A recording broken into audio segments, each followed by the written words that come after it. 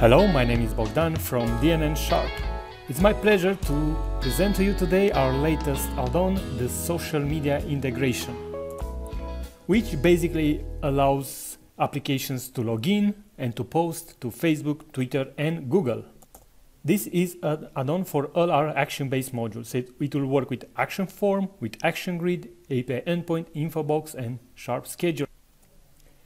And I will show you a bit how to configure it, but before that, let me mention that this add-on is not included in the collections because it was developed in partnership with Daniel, another developer. So let's get started.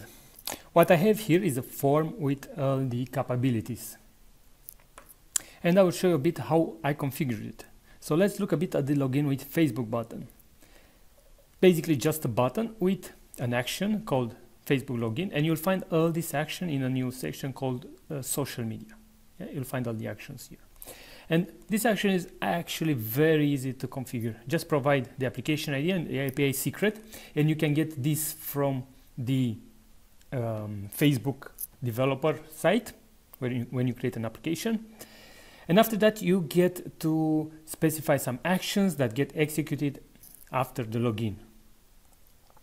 So this was very easy to configure. And let's see how it works. So here I'm on a different browser and I'm not logged in. So just click the login with Facebook. Now I'm taken to the Facebook page where I need to log in.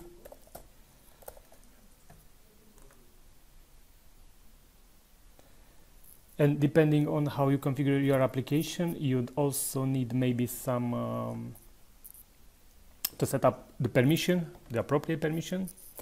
And now I'm back on the website and I'm logged in as this user. Furthermore, you'll notice that in the profile, we've wired the Facebook ID to a profile property. So you could actually access it at a later time. And same goes with all the other actions. Login with Google, it will be the same thing. You'd have an API ID and the API secret, and again you can specify action that happen on success, and same for login with Twitter. On the post side, it is you need again an application ID and an application secret. After that you need a message, and then you can specify some privacy options, yes, like you would have on Facebook. And a list of actions that get executed on success. Also post on Twitter, and we don't have post on Google.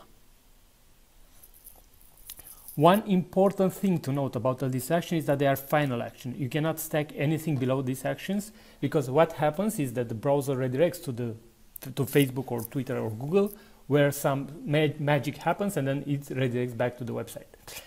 But you get to specify additional actions in this onSuccess handler. So on a success login, you could run additional action to set up the user. So that's it. Simple and effective.